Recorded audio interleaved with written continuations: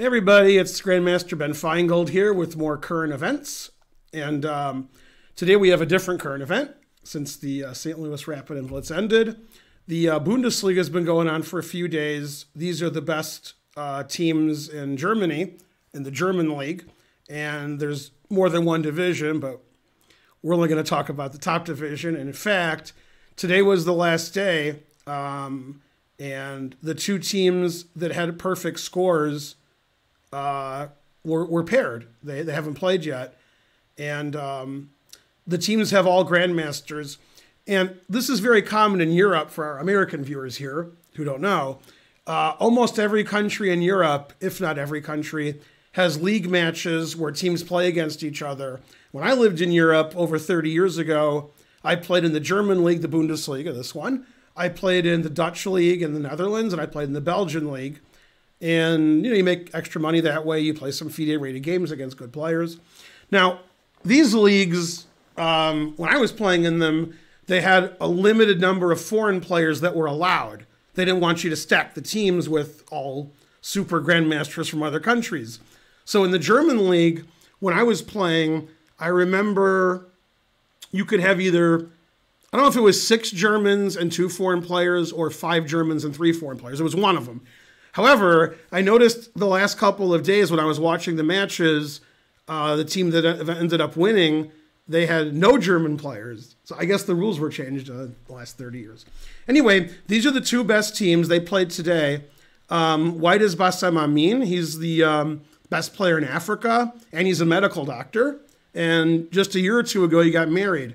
He's one of the few players in the world who's a grandmaster and a doctor, medical doctor. And I don't know if he's a super grandmaster, but if he's not, he's close. He's been over 2,700 FIDE. And he's playing Vallejo Pons, and they're playing in the big matchup.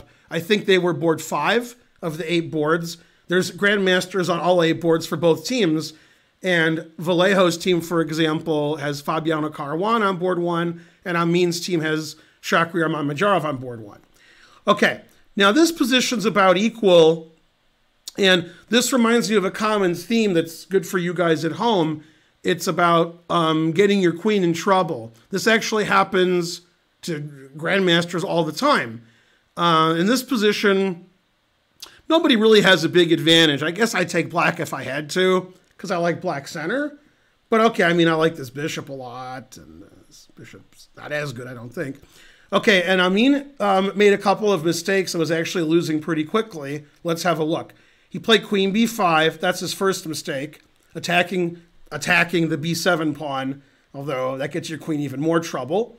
And now his queen can't retreat to lots of squares. If it was on c5, he could have played queen c1 or queen c2, made his queen safe, put his rooks on the c line eventually, probably equal position.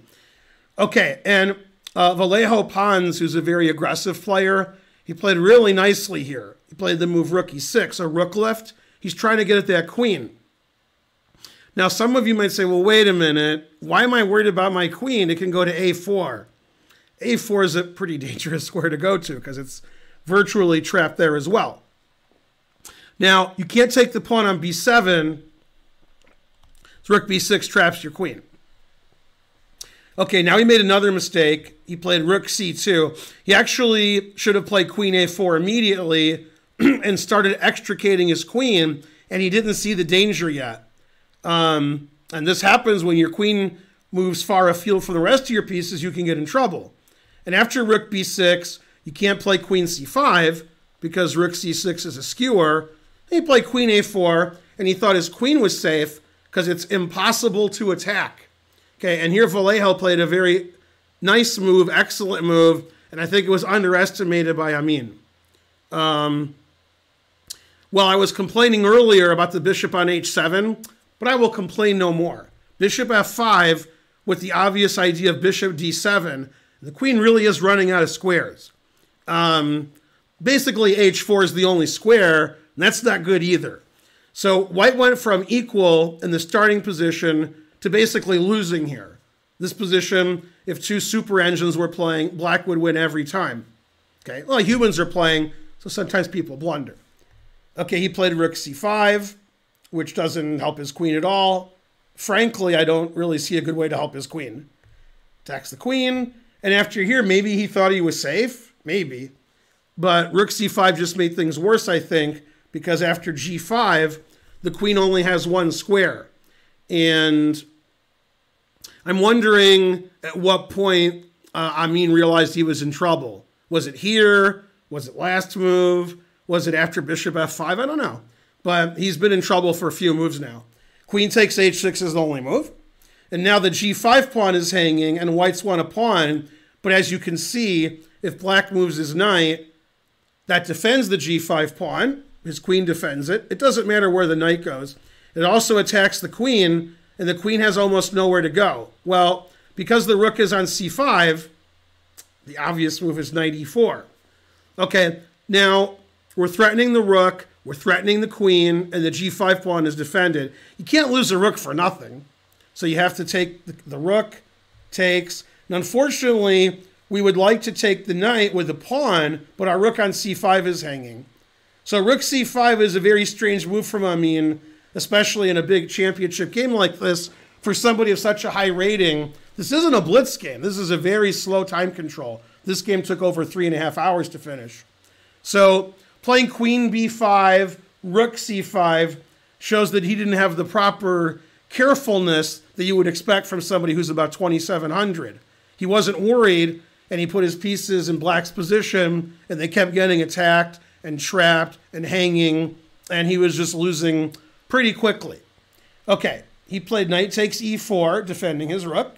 Now the rook's hanging again. Rook takes e5. That must have been his plan. Take all of black's pawns, get like a rook and 3 pawns for a queen, try to draw that way. Okay, takes on d3, takes on g5 check. King's very safe on f8. Takes on d3. Okay, so he achieved his goal. He has a rook and 3 pawns for a queen. Now, a lot of you are bean counters. Okay, that means you're like, this is worth this, and this is worth this. So when you learned how to play chess, and you learn what the value of the pieces were, you would think something like, okay, the queen's worth 9, a rook and 3 pawns is worth 8. That's pretty close. All right, that's not a good way to count in this position, or in any position. Rook and 3 pawns in almost any position that's normal is completely losing to a queen.